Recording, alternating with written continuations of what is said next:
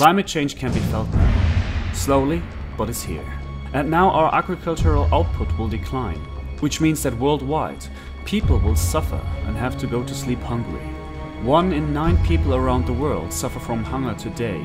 But with megatrends such as climate change and rapid urbanization making their impact felt on the food system, it will only become more difficult to ensure affordable, nutritious food for the world. Changes in weather patterns due to climate change and land degradation, for instance, could lead to drastic declines in agricultural yield, to the point it would require an additional 75 million hectares of farmland to make up for the shortfall. Rural-urban migration and rising income levels will mean fewer farmers to till the land.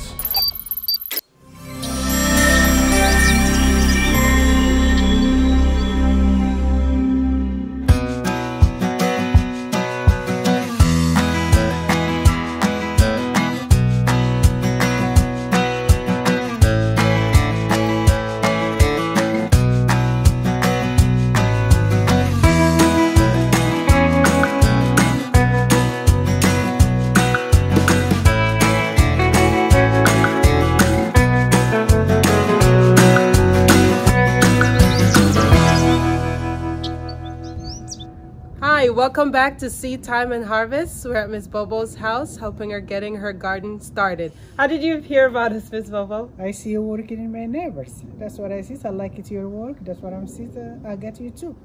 I like what you did with me. Praise the Lord. Praise the Lord. So we're going to get her garden started. We're here at Miss Bobo's house, and we're putting together this raised bed. It's actually going to be stacked up higher because she can't really bend down. She actually got hurt. And so this will make it easier for her to come out here and garden. So we're gonna go ahead and put these together. Let me show you how. We're gonna use these metal brackets, and we got them at the hardware store for about 60 cents each. We're going to put together these 2 by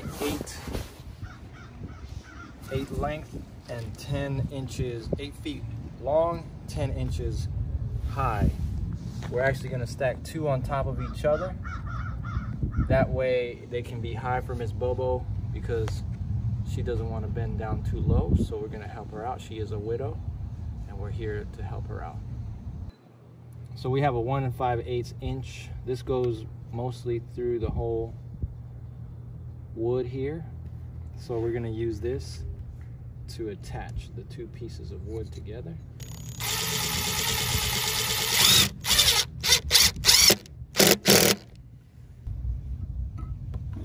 Tighten it up all the way yet.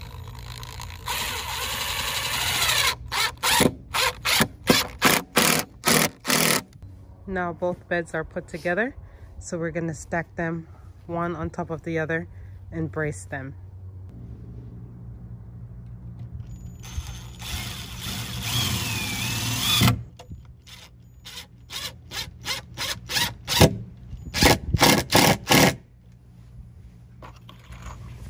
We're going to do this all the way around.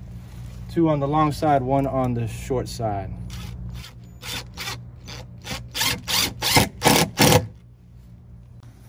Here we have organic garden paper that we're going to put in the bottom of the bed. Instead of the cardboard, we're going to use this biodegradable paper. It's going to help control the weeds in the bed. You can turn it into soil at the end of the year, and it's going to help retain moisture. So we're going to get this installed. We're going to add some wood chips in the bed. Since it's such a deep bed and most of the plants that we're putting in are shallow roots, we didn't want to fill up the entire bed with soil. So we're going to layer some wood chips on the bottom. And then we put the wood chips on top of it. So that's going to break down the grass that's underneath, and now we're just going to water it.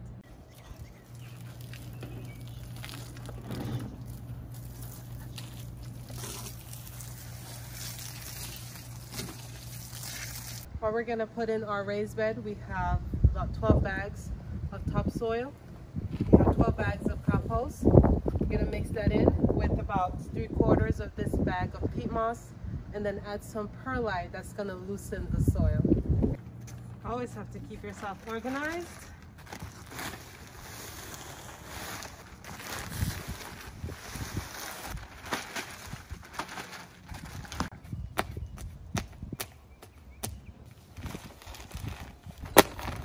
Why do you use that in your soil?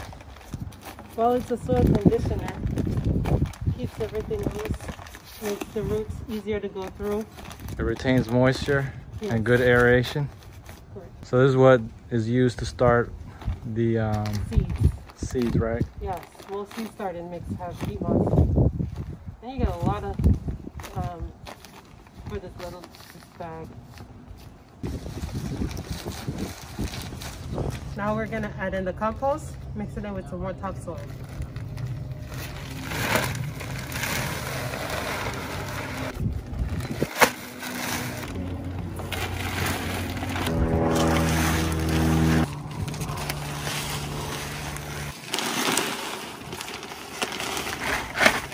And we're gonna get this all mixed in.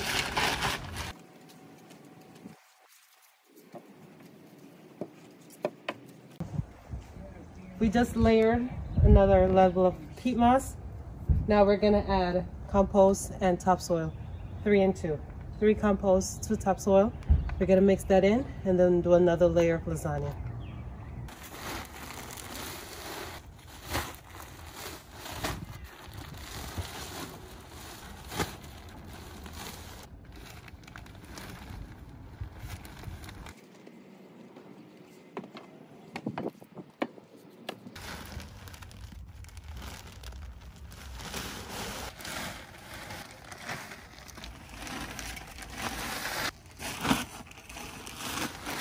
Gonna put a layer of perlite on top and then we're gonna get it all mixed in.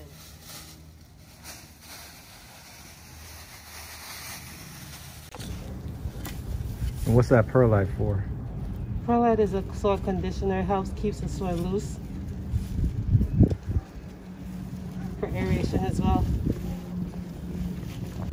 Now we're gonna set up the square footage of the garden so that we can get the plants in their right squares. I laid out the tape measure so that I can have 4 feet, and I'm gonna put a tack at each foot, and then we're gonna section it out.